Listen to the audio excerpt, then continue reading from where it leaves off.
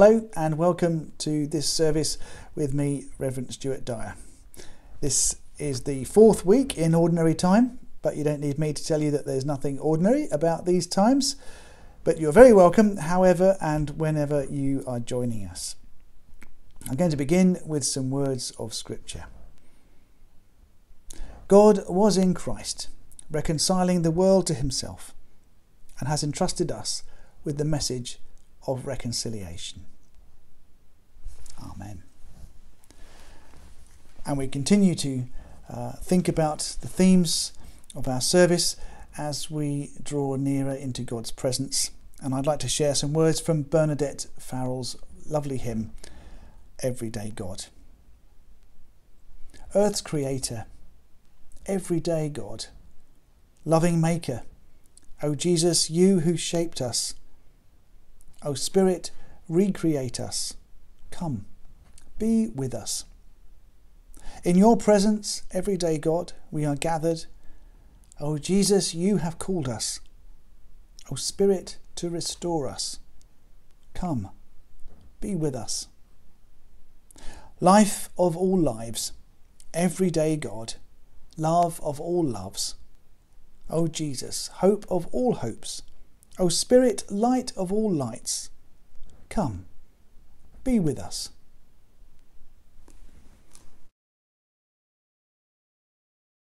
And a prayer of praise and confession.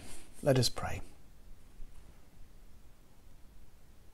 Generous God, we praise you for the beauty and diversity of your creation, each of us placed here with a purpose. Each of us called to love and care.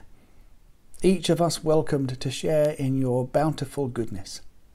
We thank you for each new day and the opportunities we have to worship, to learn and care, and to serve and to witness.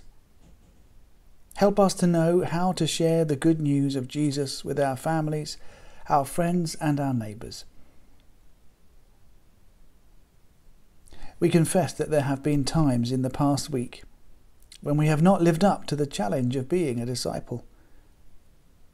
May the assurance of your forgiveness give us the wisdom and strength to know the right words and the right actions to use to reflect your love out into the world for all to see. Amen. And now Sue is going to bring us the reading for today. They went to Capernaum, and when the Sabbath came, Jesus went into the synagogue and began to teach. The people were amazed at his teaching because he taught them as one who had authority, not as the teachers of the law. Just then, a man in their synagogue who was possessed by an evil spirit cried out, "What do you want with us, Jesus of Nazareth? Have you come to destroy us? I know who you are, the Holy One of God." "Be quiet," said Jesus sternly. "Come out of him." The evil spirit shook the man violently. It came out of him with a shriek. The people were all so amazed that they asked each other, "What is this? A new teaching, and with authority. He even gives orders to evil spirits, and they obey him." News about him spread quickly over the whole region of Galilee.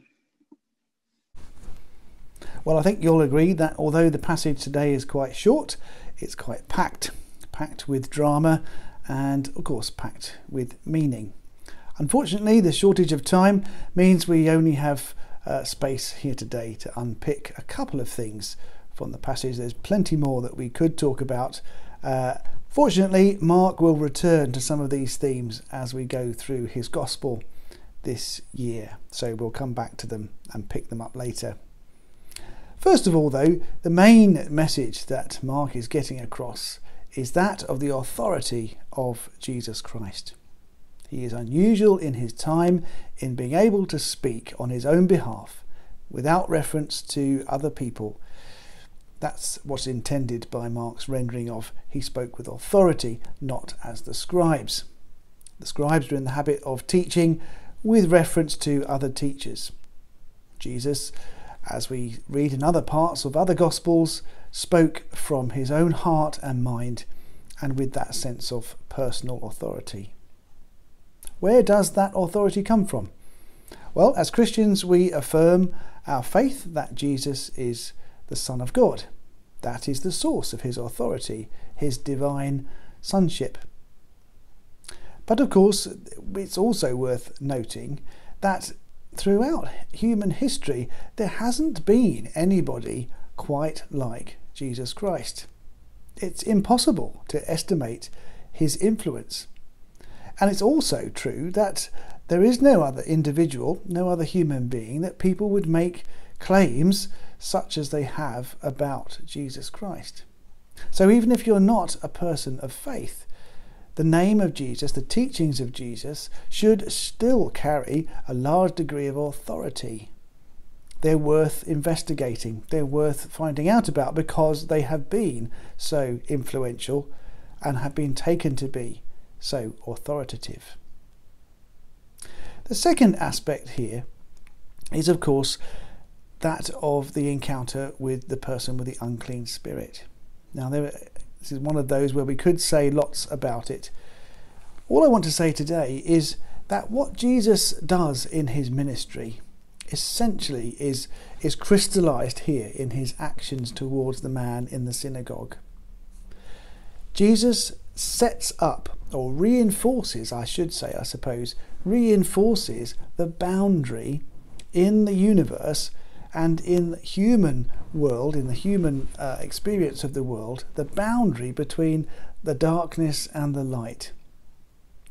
So there's a way of thinking about the healing ministry of Jesus in the same way. It is restoring the health from an unhealthy creation.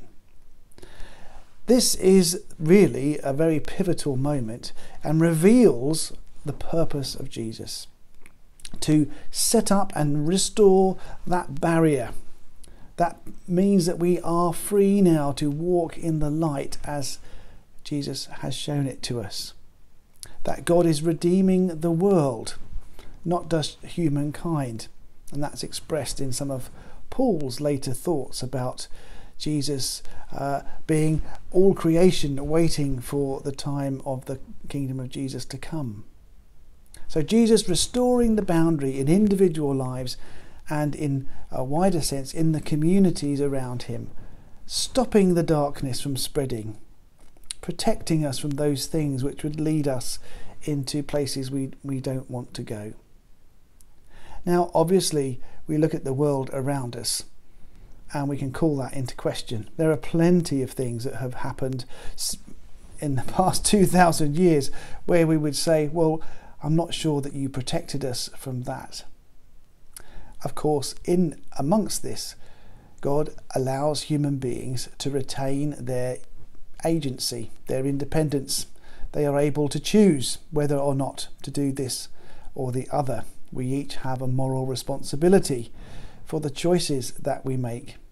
Even though we recognise we're not always free to make some choices, nonetheless, we are the ones with the agency. But it's important to remember that that boundary that Jesus has set up, that movement towards the light, towards the love of God, is hugely influential. I sit here in 21st century Western Europe very conscious that even the concept of individual freedom and individual human rights can be traced quite easily, quite explicitly, not so much to the human enlightenment movement, but having its roots in the ministry of the church. That idea that each person is created in God's image is a fundamental building block for some of the other things we take for granted in our society. Yes, those things are often taken away. Yes, those things are often trammelled by human desires. But nonetheless, that boundary has been set, and for the majority of people, that movement towards the light has continued, and that is what we're called to. And the simplest way to ensure that that continues is for each of us individually to seek to walk in that light, in truth, in love, in compassion and forgiveness, and to seek justice for all rather than just for some. That is the movement, the markers that Jesus set up in his ministry and which have continued for the past 2,000 years to inspire and lead us into the future. And we pray that they will continue to in the years to come. And may we each play our part in bearing that light and standing up for those things which we know to be right and to lead us forward in that truth. Amen.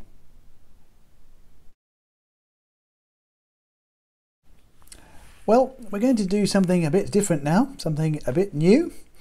As part of an occasional event, we're going to have a little interview with one of the members of one of the churches, just so that we can get to know them and hear a little bit about their lives and catch up with them, how they're doing at this moment in time. So thanks to John Watson for being the first volunteer to share something about his life and his faith, and watch out for more interviews coming up soon. And if you'd like to be a person asked to take part in that, please do let me know, but I'll be getting in touch with folk over the next few months and arranging that with you. So let's find out a bit more about John Watson from Redbourne. Well, welcome, John. It's great to have you with us. Thank you for your time. We just want to ask you a few questions, get to know you a little bit. So perhaps you could start just by telling us a little bit about yourself and how you came to be with us at Redbourne Methodist Church. Yeah, I'm a professional musician, born in the north of England, but came down to London. I've had a link with the Methodist Church since then. Well, actually before then, because I used to play music with musicians who were in a Methodist church up north.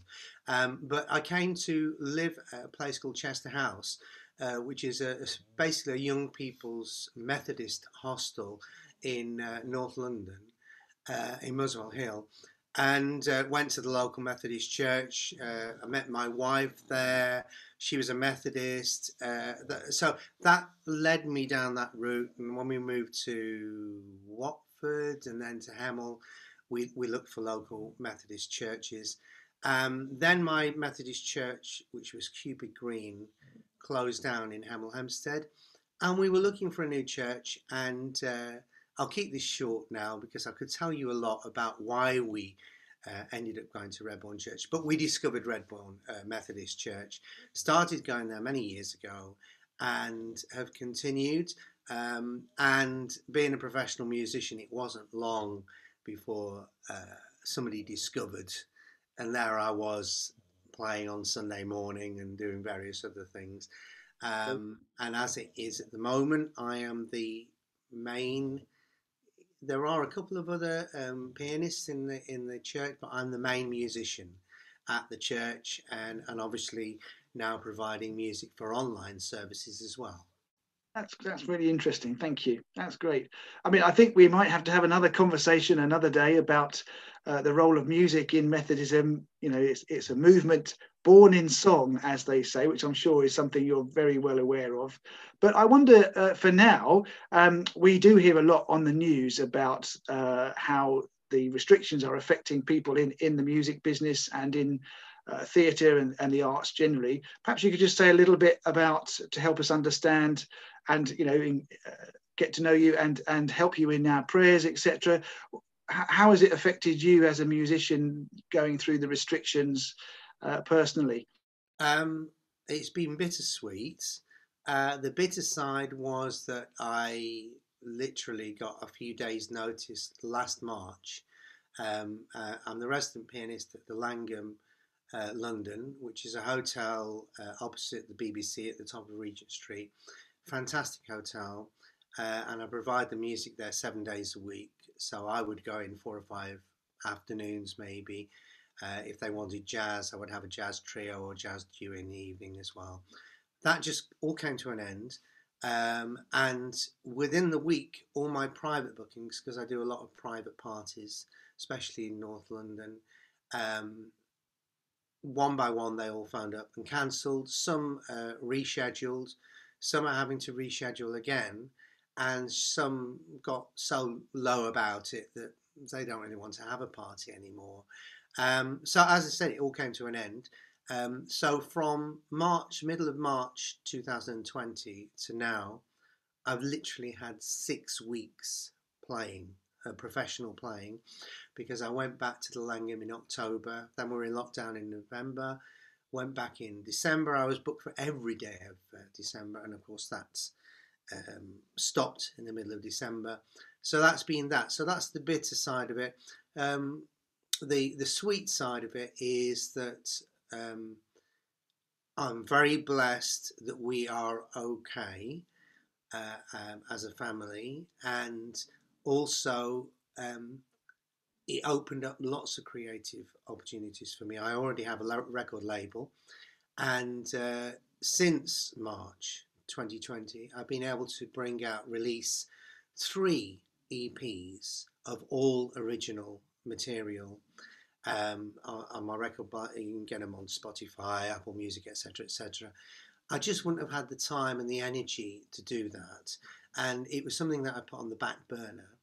I've also done some live stream performances. I did there's a Kai Cancer Care Centre, which I used to go and do little performances for, to raise spirits and what have you. And so they started doing live stream and interviews with people like, I don't know, Matt Lucas, Don Black, Esther Ranson, and me. And so that was good. And a couple of live stream shows with Lee John of Imagination, who's the artist and man that I work with. So we did some kind of acoustic. In fact, there's one which is again going to be, might as well plug, is again going to be shown on the internet on 29th of January, in a few days' time. So that was good. So people were still seeing me. And then, of course, I designed the website for Redbourne Methodist Church back in 2007. Really needed updating. So again, with the new skills that I'd gained from updating my personal website, I was able to do a new website for the church. It all takes time. And I wouldn't have had the time otherwise. And I'm quite pleased with the results. That has led, because we keep going back into lockdown and can't have live services, we've done more online services, church services, which meant I thought, well, people really love singing. And as you mentioned, Stuart, it's such an important part of the Methodist Church. And we can't sing together. So why don't I do some lyrics videos of me singing? I'm doing my arrangements of famous hymns, so that people can sit at home and they can sing along, or just at least read the words and enjoy the music. So there's lots of things that have been good for me that come out of him. But I'm very humbly aware that lockdown had been so different for different people, and I'm just glad that I've had the privilege of being able to do all these different things. How has your faith helped you through those difficult transitions? I mean, has it helped you, or has it been something else? But if you could just say a few words about how your faith has buoyed you up, perhaps, or given you a different perspective.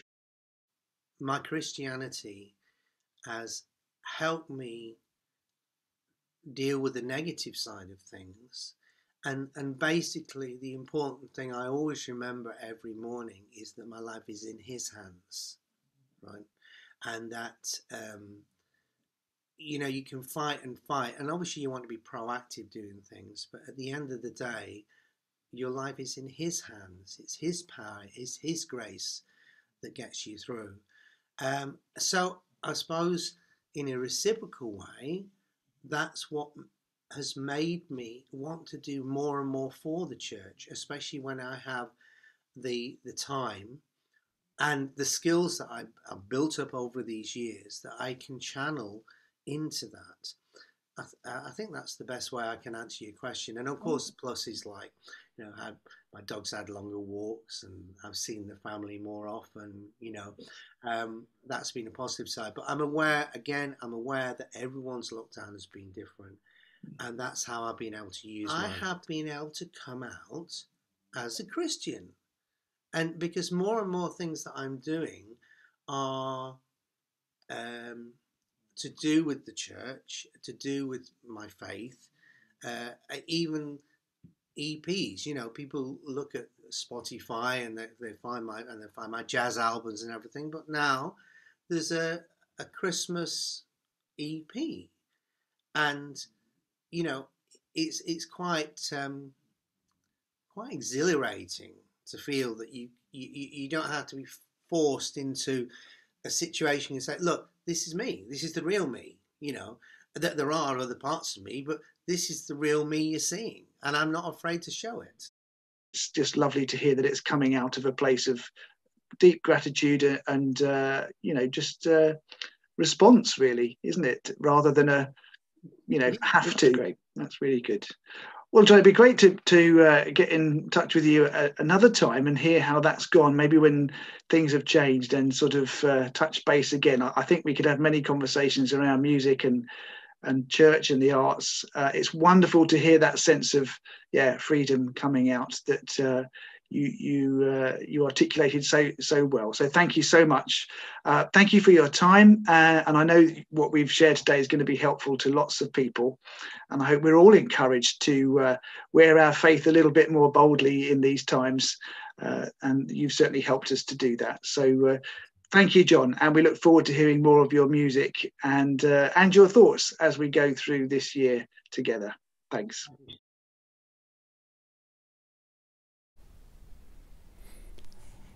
Well, of course, for Christians, a large part of maintaining the boundary that I was talking about earlier, of the difference between dark and light, and making sure that we are living in God's light and love, is for Christians part of our daily prayer, part of our intercession, part of our communing with God and presenting our requests to Him, knowing that He hears us and works mysteriously, often through answering the prayers of His people. So we take a time now to come and lift to God our concerns for the world and for others.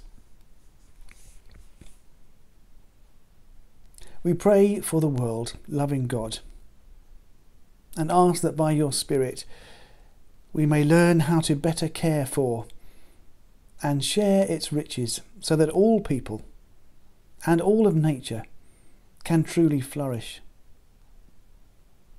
We remember, loving, compassionate One, at this time all health workers, all those working in the NHS in whatever way, so many of them overwrought, so many of them close to breaking point, so many in need of rest and recuperation.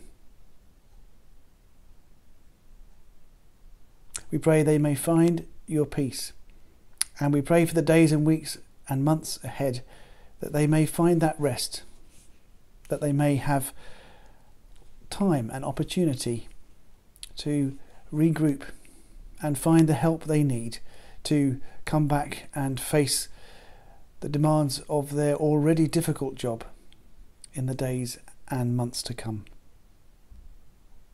We thank you, O God, for them, and with them all carers and everyone providing vital goods and services that we all depend upon. Lifting them to you, we pray then for our leaders, that they would have wisdom, that they would have a sense of rightness and light, that they may care for lives and livelihoods in such a way that everyone is valued in our society for who they are. At this time, I especially invite you to pray for whoever or whichever group of people is laid on your heart.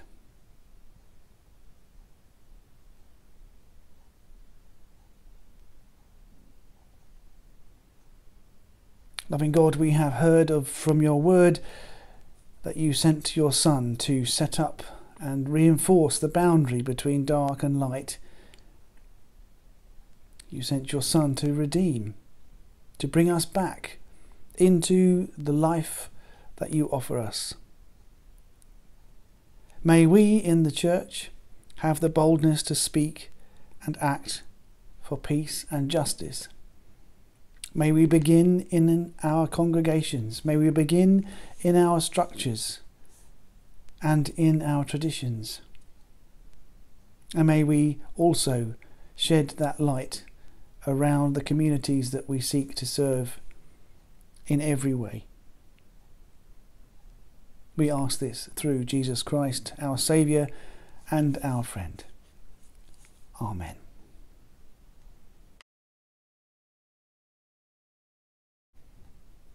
And just before we take our parting, I'm going to share with you a prayer from Martin Luther. As we look to the days ahead, O God, let us know your power to make us strong, your counsel to make us wise, your grace to make us holy, and your glory to bring us into your presence. Amen. It's been great to have you with me. I hope you'll be able to join us again soon. And until we see you then in person or virtually, may the grace of our Lord Jesus Christ, the love of God, and the fellowship of the Holy Spirit be with you and all you love, now and forever. Amen.